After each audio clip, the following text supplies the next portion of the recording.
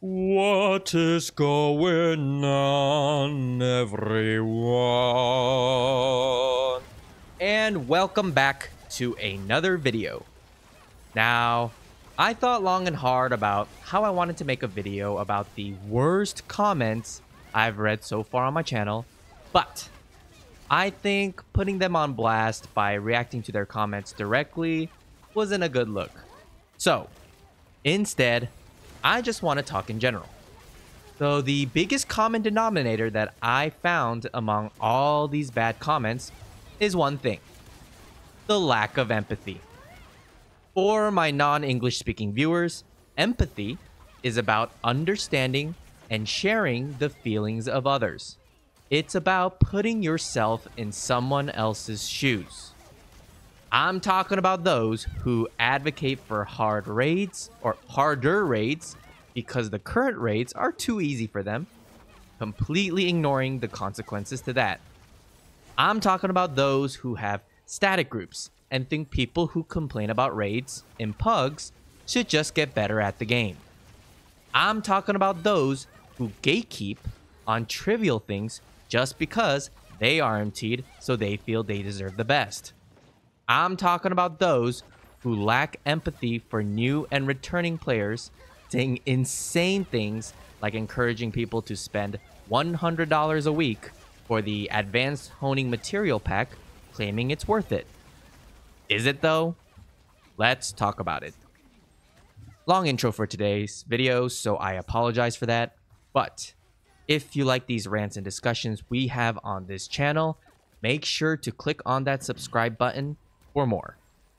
Alright, the first thing I want to talk about is how the average player deals with damage requirements in Lost Ark. This is because I am seeing a lot of people in my pugs not playing efficiently, which actually does hurt chances to clear the raid. Cough cough, echidna hard. Because of these strict DPS requirements, and yes, I do mean strict, because I am thinking in the perspective of the average player in Lost Ark. For those who don't get it yet, a majority of players will fall along the average level and below average level. So, when we are creating raids and balancing them, should we be catering to that 1% of players who can clear no matter what? No. That's how you lose your casual and average player base who don't want to sweat all the time when playing raids. Don't worry though, I used to think just like you, where all the raids were too easy for me and I needed more of a challenge. So it's okay to think that way, but it's now time to grow up. We have a mission to save this game. Now, I guess it's a different story if you don't care about the longevity of this game, but I do, and many others do as well. So, I will always advocate for the casual player base to thrive over that 1%. And let's talk about those players now, about who think that, they're in a static group, so everyone else should be able to perform the same way. In a static group, you got your team, you got your synergy, and your communication all down to a T. It may mean nothing to you, but even communication alone makes a huge impact on raid clear. But in pugs, you're working with random players who might be undergeared, less experienced, or just not as coordinated.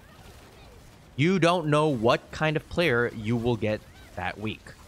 So it's disingenuous to try and compare your situation with someone who pugs. It's a whole different ballgame, especially when you out-level the raid by 20. All of you. Telling people to just get better is dismissive and shows a lack of understanding for the challenges that come with pugs. Next, let's address the gatekeepers. The ones who RMT and then act like they deserve the best. These are people who buy their way to the top and then turn around and look down on everyone else. It's ridiculous. It creates this toxic environment where new or returning players feel like they can't compete or that they're just not good enough. I am a huge advocate that people should indeed play to their level. But I got a comment so out of tune, it made me realize that it doesn't matter if both Jimmy and Timmy have a mansion. If Timmy doesn't also have a Lamborghini like Jimmy, then see ya. In case this analogy didn't make sense, let me talk a little bit more direct.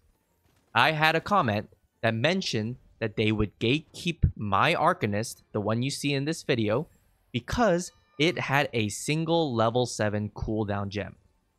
Mind you, the gem was on Celestial Reign for Emperor Arcanist. For those who play Arcana, you can probably understand how stupid this comment is. For those who don't play Arcana, I'll explain. Celestial Reign is an already low cooldown skill, but with the added swiftness and boundless, and just the simple fact that you need the stacks to detonate it, it means that the skill will always be available. In my screen right now, my cooldown is 5 seconds long. I don't have enough time to stack again and cast the skill because I have so much more important things to cast. There's really no need for a level 9, level 10 cooldown gem on Celestial Reign, per se, right? But anyway, so for someone to tell me that they would gatekeep me for it, even though I have level 10s and 9s on every other skill, tells me how little this person knows about Lost Ark. It's really scary knowing players like this are running around in my raids as the lobby leader. Had I known they were an ARM tier with zero knowledge of classes, I would run away so fast. Coincidentally, this lack of empathy is what drives players away from the game. Anyway, and finally, those who are so financially deaf to people's costs of living situations. Those who actually encourage players to spend $100 a week on honing packs, claiming it's worth it. Yes, you heard me. 100 buckaroos every single week. Seriously? This advice is insane and shows a complete disconnect from reality. I couldn't even believe my eyes when I read that. And mind you, I am one of those people who, am fortunate enough that $100 a week isn't really much for me. But most players aren't looking to throw that kind of money at the game every single week. And they shouldn't have to just to keep up. That's me. I'm not going to spend $100 a week.